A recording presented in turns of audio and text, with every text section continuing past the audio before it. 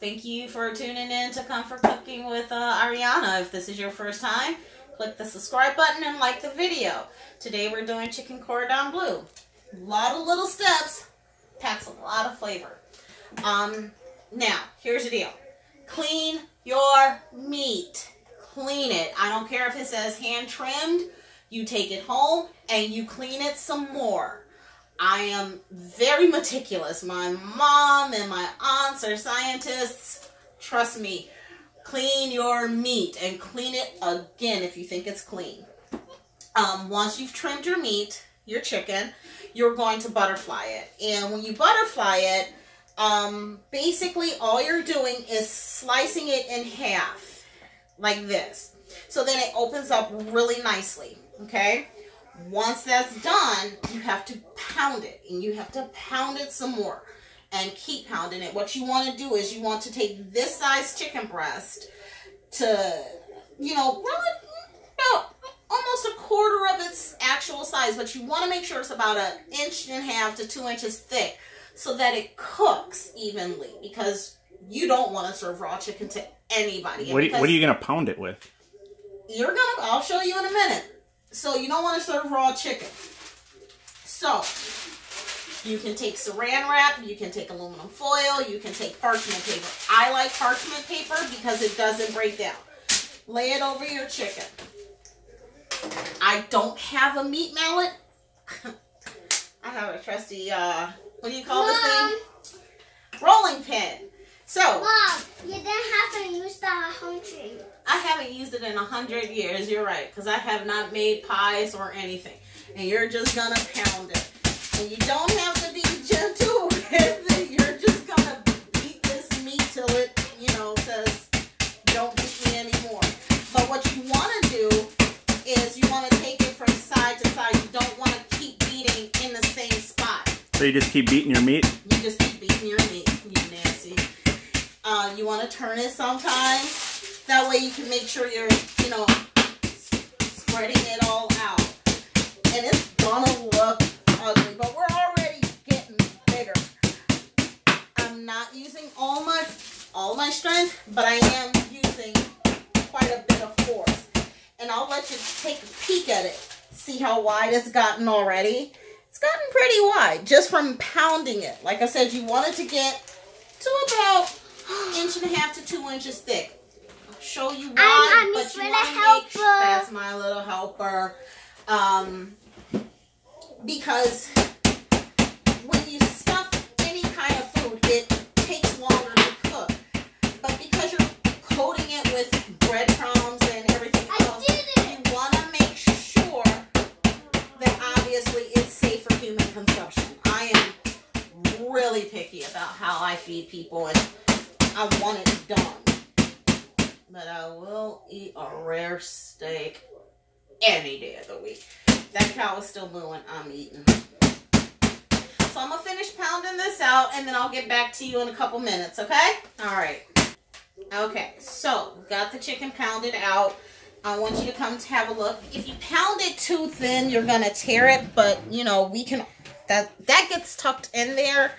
So that one little chicken breast ended up spreading to there. This is about 1.5 to 2 inches thick. Not the prettiest looking piece of meat, but it gets breaded with the panko breadcrumbs and everything else.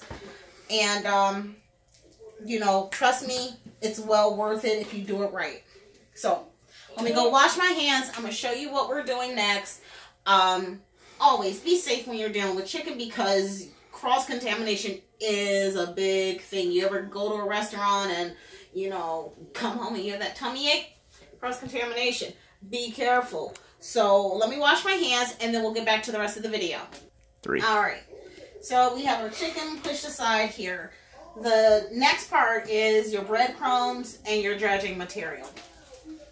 I do not measure how many breadcrumbs I'm going to use. I just know I need enough to coat the entire chicken breasts.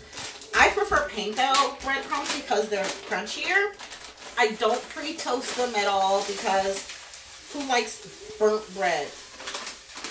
And I do go through a lot of panko breadcrumbs here, so, you know, it's just what I I do. I go through them all. It's what I do. It's what I use. And I like what I use. So, that's why I have 3 bags in there. Plus, I want to make sure that it gets coated really good. Put that in there. You're going to use flour, egg, and breadcrumbs. There is no precise measurement for it. It's just, like I said, it's just enough so that you can coat your chicken. And after you've stuffed it, of course. But, key, season. You want every element of the dish to be seasoned. So you don't just give flour and say, okay, well, here, that's what that is. And you don't just put your breadcrumbs in there and say, okay, well, that's just what that is. Season it. And what we're going to do is, what I like to season it with, ham. Obviously, is part of the Chicken Cordon Bleu. The cordon is French for pig. Cordon. Ha! Language lesson for the day. I use about a teaspoon. Okay, I'm going to use 2 teaspoons. Maybe 3. It looks like a lot, but you're seasoning it. Season your egg. That was half a teaspoon. And then your flour. And I use 2 teaspoons of no flour. 2.5. And the reason why I say that is the flour touches the chicken, because your chicken is not necessarily seasoned. It's not brined. You will throw some seasonings on top of the chicken, but it's just on top. Then the flour touches it. But because you rinse some of the flour off with the egg dredge, the egg has to be seasoned. And then you go into your panko, which is going to, you know, be the first bite of flavor that you taste. So you want to make sure, like I said, every element is seasoned. I like white pepper in mine. So I like that pepper. I'm a pepper girl. Again, season every part of it. Now, yes, you do use fresh parsley. I would, but it's baking. And because it's dried breadcrumbs, I don't want to add the fresh element of parsley to that. So I'm going to use the dried because it's just probably going to give me I wouldn't say probably, it would definitely give me a crunchier crust around the Chicken Cordon Bleu.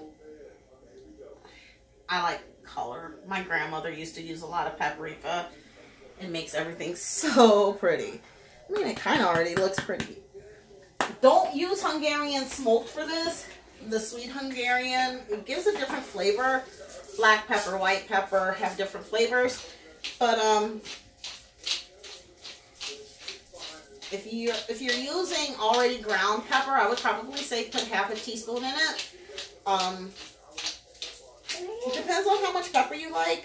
I'm using fresh ground, so it looks like I'm putting an awful lot. I'm only probably putting half a teaspoon in here. I'm gonna not put it in the egg, but I will put a little bit, maybe like a 1/4 teaspoon on the flour, because it's a coarser grind.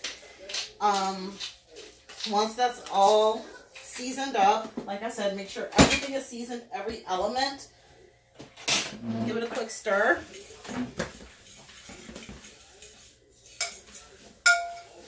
And this is why I use so much of the salt, because obviously, you know, bread, you can't really see a lot of it, but you can taste it. So, again, depending upon how much breadcrumb you use, adjust your salt for it. I used about a half a bag and maybe a 1/4 of another bag. Again, I don't need to measure that because I'm not using it for anything else. Same thing with the flour. I'm just going to give that a quick whir. And the egg mixture. Now, here's an important aspect of that.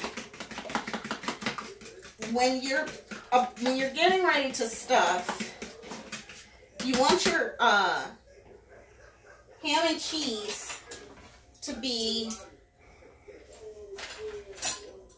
room temperature. You don't want it terribly cold. You don't want it melted either. You just want it room temperature. Go to your local deli, have them slice it razor thin. it does make a difference in flavor to me. You don't want to bite into it and there's this big glob of cheese. We're not making cheese sticks here, but we're making a delicate meal. So you want your cheese really thin. Can you come in? Look at how thin that is. I don't know. It's super thin. I use baby Swiss. I like the little holes. Because I'm not going to use all of it. I'll use it on the sandwich.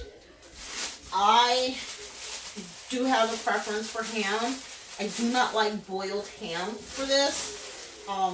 The Polish boiled ham has no flavor to me whatsoever. It's useless. It's about as useless. I do like ham off the bone. Again, I can get at the local deli. Whatever ham you like, get it. And you want that slice super thin too, because you want to make sure that the chicken is cooking. So this is relatively paper thin. And that's how I'll get my deli meats anyway, because I like them thin on my sandwiches. So, we're going to bring our chicken back. And I'm going to move this over, because once I stuff it, we're going to dredge. But I need the room. Alright. Give me a second. I've just opened it up. Give me a second. I should have pulled my meat out before I touched my chicken, because I cannot touch the meat and then go to the deli meat. So give me a second. Alright, so now we're getting ready to stuff. And what I'm going to do is I'm going to just kind of lay out the cheese. I'm going to start with like 2 pieces. Maybe 3. Alright, so I'm going to do 3 pieces. Because what I want to make sure I do is create a seal for the ham. Because the ham is going to go in there. I laid 1 slice on 1/2 of the breast. I don't need to do that with the ham.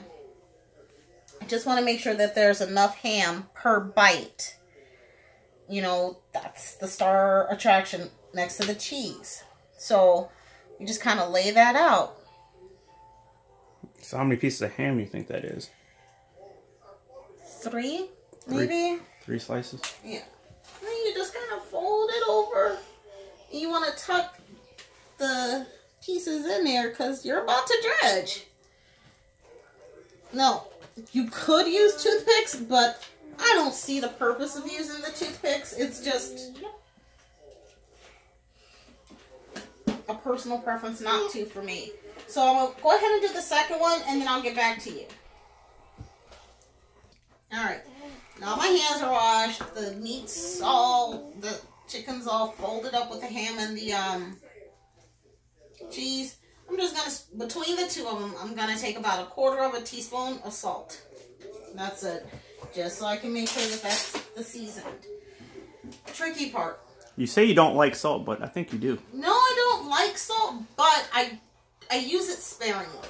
It's just one of those, it's a necessary evil when you're cooking. Out of the way! Salt is one of those things that, unless you are on a sodium restricted diet, which is why most sodium restricted diets use a lot of herbs and Mrs. Dash things, because salt is a natural enhancer. It just makes the food pop. What am I gonna do? I could eat cardboard. So, anyway, we're gonna take our chicken breasts and we're just gonna dredge it in our egg mixture. And from there, this is the messy part. From there, we're gonna go to our flour. And then just let me put that in there, because I'm gonna go from one to the next. I wanna make sure my pan is ready. So let me move my thing away. Dredge it in the flour. Because you're going to double dredge in the egg. Okay? Don't be afraid to get your hands dirty. It's just comes with the territory. And remember, your elements are seasoned also. So, there. Let's get the second one. I always end up with baseball mitts on my hands because I have yet to master the art of one hand wet, one hand dry, that's okay. I have soap, I have water, I have a nail scrubbing. I know how to get that around. So make sure it's dredged really good, because when you go back in your egg, you're going to do a quick dip. And that's when you're going to your panko breadcrumbs. Stick them down in there really good. So why do you do the flour and then the breadcrumbs? Because the flour helps the breadcrumbs stick better. It creates a barrier, one, and it helps everything stick. So let me get my mitts taken care of because I have everything out of the wet. I'll be back. Like I said, this is a lot of steps, but it packs a lot of flavor. It's one of those classic meals. Alrighty, I'll be right back. Alright, so I've got my wet done. Now, no more mitts. Like I said, I never mastered the art. But what you're going to do is you're going to pack this into that panko. And you're going to make sure that it is covered in these breadcrumbs. You know, when I say pack it, press it down in there. Because that's the crunch. That's the crunch factor. Regular breadcrumbs, yeah, they add a little bit of crunch, but panko by nature, it feels crunchier before you even cook with it. And just keep packing it down. Because once it's done, trust me, you will know that you have a delicious crust on it. And voila. That is breaded and ready for the oven. That is one chicken cordon bleu. 2 breasts are going to be more than enough to feed at least 4 people, depending. I like them leftover. So, and I'm not big on leftovers, but I do like chicken cordon bleu leftover. Probably because it is it's a pretty tedious meal to make. You know, it's one of those things where it's like, you better make it and you better make sure you make enough, because you're not getting me making this anytime soon.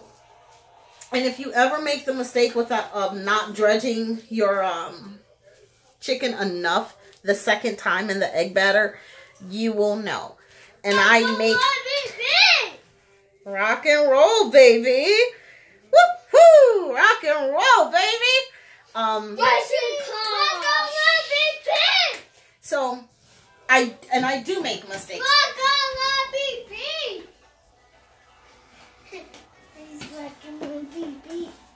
The second